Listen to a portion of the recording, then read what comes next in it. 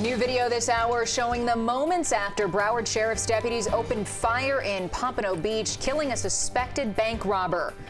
We first brought you this story at noon as breaking news. The FBI now part of the investigation. Let's get right out to CBS 4's Ted Scouten. And Ted, you've been there all day long. What can you tell us?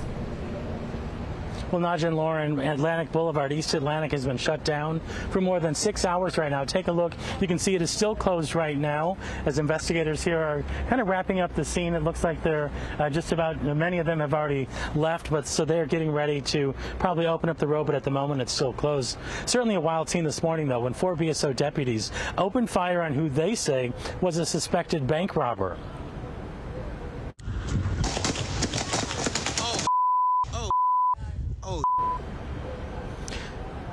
Yeah, you see it right there. Witness video captured the moment that those shots rang out.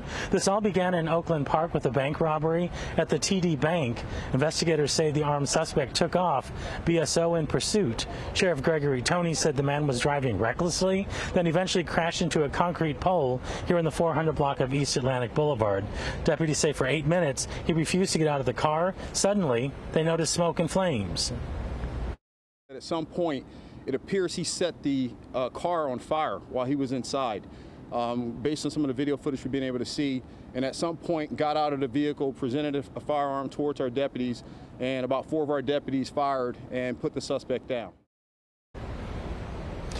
Now, at that point, the suspect actually fell backwards into that burning car. Those same deputies who shot him raced to pull him out of those flames. Sheriff Tony tells us the suspect was actually on fire. Deputies were not able to save him. Now, at this point, we don't know a lot about that suspect. We know that the FBI is looking in to see if he is responsible for any other bank robberies here in South Florida. We are also told by the sheriff that he does have a criminal record, but we have no details. We'll have much more coming up for you coming up at 6 o'clock. Live in Pompano Beach, Ted Scouten, CBS 4 News.